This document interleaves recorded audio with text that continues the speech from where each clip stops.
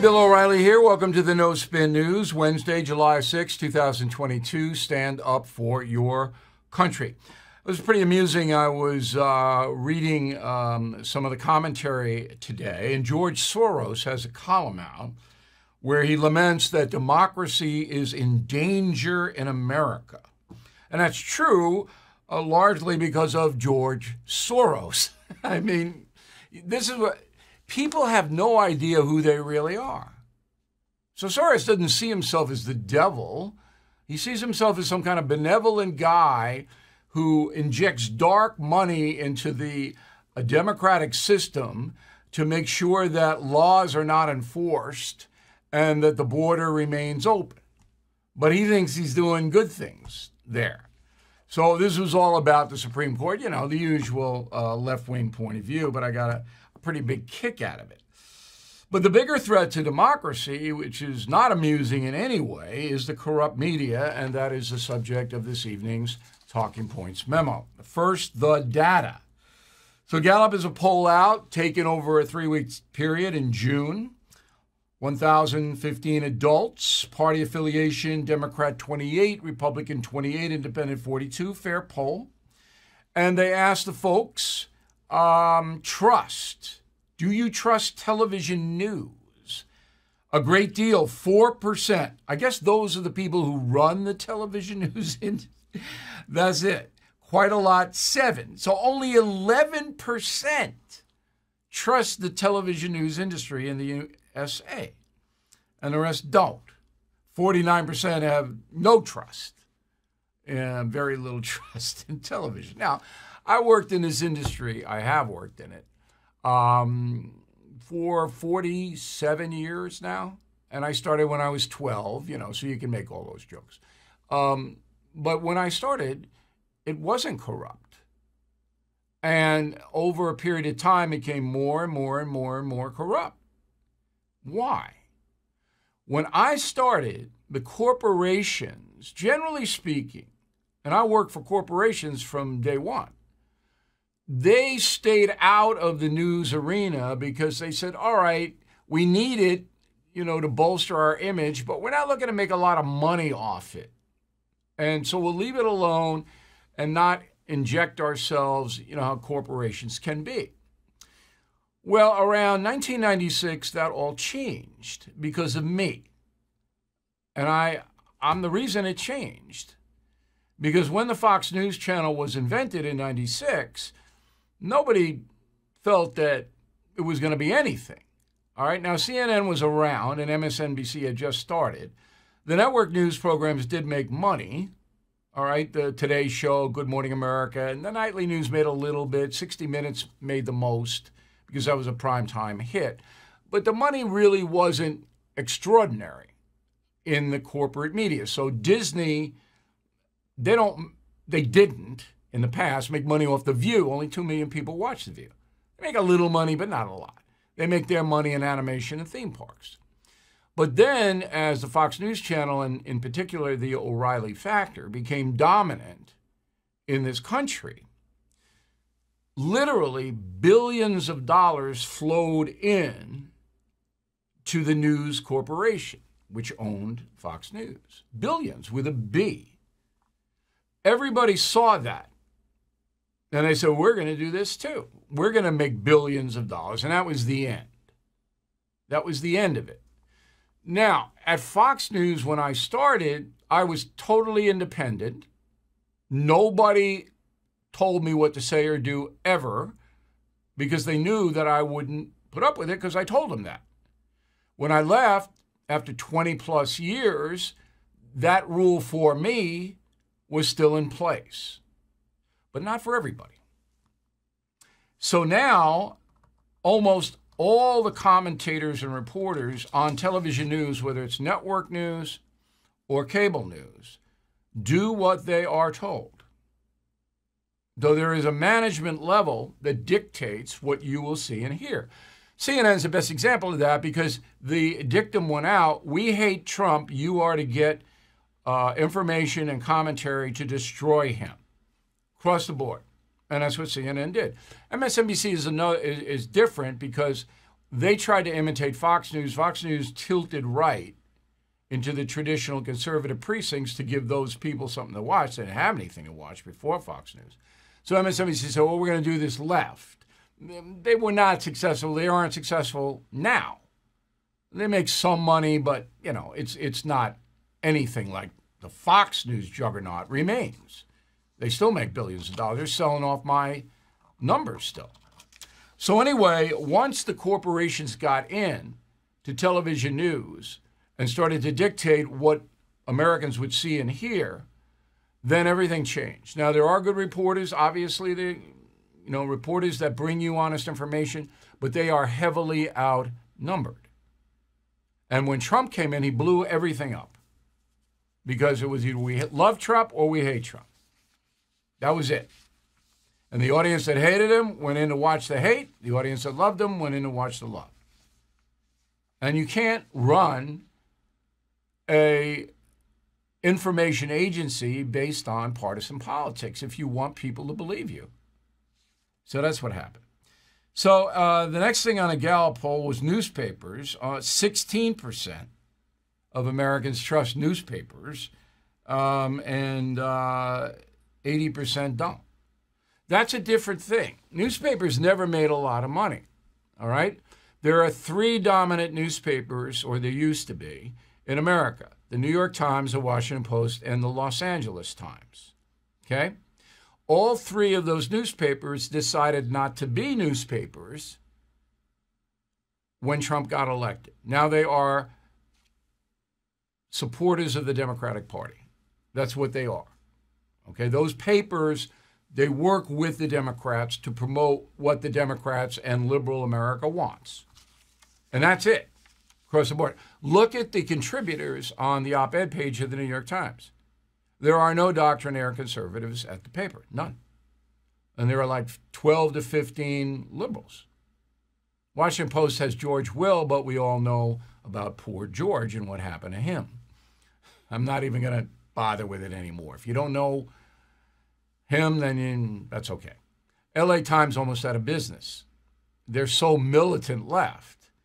I mean, they wanted to keep the guy in San Francisco, the DA that was recalled.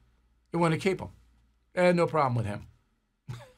It's when you get that extreme, most people are going, I'm not going to read this. Now, the only reason these newspapers remain in business, most of them across the country, is the sports page. People read it for sports. And even sports is now getting infected. So let me wrap this talking points memo up, because we have a lot of good information for you tonight. When 330 million Americans cannot get honest information, democracy gets hurt. All right, the Washington Post's motto is democracy dies in darkness. Okay, well, Washington Post, your spotlight is on liberals promoting them. That's what you do. Okay, so don't tell me democracy dies in darkness when you're part of the darkness.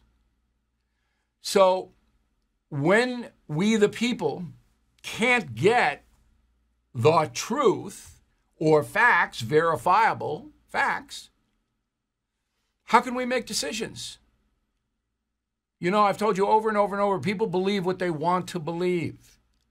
Right now in America, that is the trend. They don't care whether it's true or not. They want to believe it, they're going to believe it. If you want to believe that the election of 2020 was a fraud, a massive fraud, that's what you're going to believe. Right? And if you want to believe that Donald Trump was a fascist dictator who wanted the Capitol to be looted and destroyed, that's what you're going to believe. Doesn't matter what the facts are. Just doesn't matter. And even if they find facts, if the facts go against the narrative, like Hunter Biden, right? If the facts go against the narrative, we all know Hunter Biden is a grifter, that he made millions and millions of dollars because his father was vice president. Everybody knows that. That's not in dispute. They don't report it. Black it out. So that's what Gallup found out. that there's no trust anymore in the television news or the newspaper industries. And when you can't get honest information, so all the people are now going to the internet for information. That's insane. There are no editors there. There's nobody there that says, hey, Lenny, you can't say that about O'Reilly if it isn't true. Lenny can say whatever he wants. It's frightening. That is the big reason our country is in decline right now. That's the big reason Joe Biden's president. He doesn't deserve to be president. He is a terrible president. Everybody's getting hurt. And who backed him? Who backed Joe Biden for that job? You know who. That's a memo. AMAC, the Association of Mature American Citizens, is the leading conservative advocacy and benefits organization in America. I am an AMAC member, and you should be too. AMAC gives you access to exclusive benefits, insightful takes on today's news, and a magazine full of uncensored content that you will not find anywhere else. Most importantly, AMAC is working tirelessly to preserve the freedoms enshrined and secured by our Constitution. AMAC has become one of the most impactful organizations in America because more than just talk, AMAC gets things done.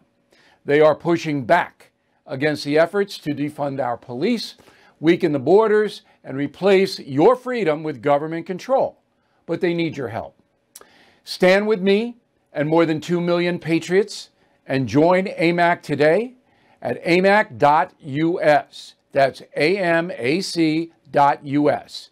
amac.us, and tell them O'Reilly sent you. And on the subject of the president, he went to Cleveland, Ohio to talk about the American Rescue Plan's financial assistance program. Nobody knows what that is. I will tell you what it is. So the federal government is now going to bail out companies that can't pay their pension obligations to workers. Is that a good thing? Well, you don't want the workers to get screwed on their pensions, right? But, you know, when you have a federal government that continues to spend trillions and trillions of dollars on everything, who's watching this? I don't know. But that's what he's doing. I don't condemn it because I don't want, you know, you work 30 years in a company and then the company doesn't have enough to pay your pension. Government's got to help you out. Okay, this is the same Gallup poll, a different question. It said, please tell me how much confidence you have in the presidency. 23% of Americans have confidence in the presidency at this moment. Okay, that's down from 38% when Biden took office. All right, 15% down. Under Trump, what do you think it was? Take a guess. Confidence in the presidency under Trump, what do you think? 39%. Now it's 23%. Economic stats for June. This is why Joe Biden is doomed with a capital D. S&P 500 down 9% in the month of June. Stocks went into a bear market in the month of June. S&P's worst first 6 months, 2022, since 1970. Dow Jones suffered its worst first half of the year, 2022, since 1962, when JFK was president. So Biden has obliterated the dismal economic performance of the Carter administration. He now stands alone in destroying the American economy, and every single American is suffering because of it. So when he says, I'm going to run again, you just go, sure. All right, so Gavin Newsom in Florida. Gavin Newsom in California, the governor there, he knows that Biden's toast. He knows he's done. So he wants to get out ahead because Gavin Newsom and his hair moose want to be in the Oval Office. So Gavin Newsom spends a lot of money taking out a political ad that runs in Florida on the 4th of July. Go. It's Independence Day, so let's talk about what's going on in America. Freedom, it's under attack in your state. Your Republican leaders, they're banning books, making it harder to vote. restricting speech in classrooms, even criminalizing women and doctors. I urge all of you living in Florida to join the fight, or join us in California, where we still believe in freedom. Freedom of speech, freedom to choose, freedom from hate, and the freedom to love. Don't let them take your freedom. Paid for by Newsom for California Governor 2022. All right, so there's Newsom. He's running for president. You know, he's also running for governor. He'll win there in California. But no, that's his first presidential ad, attacking Florida. Who's he attacking really? DeSantis. Okay, we're way ahead of this. And here's an interesting aside on Governor Newsom. So Florida, God, O'Reilly, get into it here. California will not do business with Montana because Montana doesn't have a gay legislation that California likes or something. California won't do business with the state of Montana. Well, where is Gavin Newsom right now? Vacationing in Montana. I gotta love it, right? Inflation at its highest level in 40 years. Interest rates skyrocketing. We all know that. Market experts like Jamie Dimon, CEO of JP Morgan, not only predict a recession, but are using scary terms like economic hurricane and unprecedented. So, you need to call the only precious metal dealer I trust, American Hartford Gold. They will show you how to protect your savings and retirement accounts by diversifying your portfolio with physical gold and silver. Please call them today, and they will have physical gold and silver delivered right to your door or put inside your IRA or 401k. They have thousands of satisfied customers, are the highest rated firm in the country with an A+ rating from the Better Business Bureau. Tell them Bill O'Reilly sent you, and they'll give you up to $2,500 of free silver on your first order. Please call 866-501-5201, 866-501-5201, or text BILL to 65532. Again, 866-501-5201, or text BILL to 65532. Okay, here's the final thought of the day. If you didn't see my takedown of J.B. Pritzker, the governor of Illinois, who's a corrupt guy, in my opinion, please, we have it on BillO'Reilly.com. But I have more stats for you. Now, here's a guy who wants to ban guns or all that other stuff, take them away from law-abiding people in Illinois. That's what he wants to do. He was elected governor in January 2019, took office January 19, okay? Since that time, there have been approximately 3,500 murders in Illinois. 3.5 years of Pritzker, 3,500 murders in that state. He has done nothing. Nothing. No state police in the neighborhoods in Chicago where people are being gunned down every day, including children. No. Why? Because most of the perpetrators are African-American drug gangs. That's why. But most of the victims are African-Americans. More than 80% of them in Illinois. That's racism, JB. You're okay with 3,500 murders in your 3.5 years in office? And you're up for re-election. If I was running against you, that's all people would hear. You don't care about poor minorities who are being slaughtered by drug gangs. You don't care. Awful. And to have this guy get out there screaming sanctimoniously about, oh, they're guns, or we're going to ban them, and enough's enough, and you've done nothing? Nothing. To stop that Holocaust in your state? You have the nerve to go out and tell law-abiding citizens who want to protect themselves from your corruption they can't? I mean, this is beyond. I'm sorry. This man is beyond the pale. And you know what? People in Illinois don't know it because they're not paying attention, and there's no media that's going to throw it out there. That they don't know the level of corruption in Springfield. My job, J.B. Pritzker, the worst governor in the country. Thank you for watching and listening to the No Spin News. We'll see you tomorrow. If you are stuck in a timeshare and you haven't called Lone Star Transfer yet, what are you waiting for? Lone Star Transfer has helped more than 16,000 happy customers. They are family-owned, have a 99% success rate. Their process is done legally, ethically, and quickly. I mean, does it get better than that? The team at Lone Star Transfer will keep you informed every step of the way until you are legally and permanently released from your timeshare. So, don't pay another penny for a timeshare you don't use. Get peace of mind today with Lone Star Transfer. They guarantee the release of all liability to your timeshare in writing and in a specific time frame. Give Lone Star Transfer a call for a free no-obligation consultation. 855-551-7066, 855-551-7066, or online at LoneStarTransfer.com.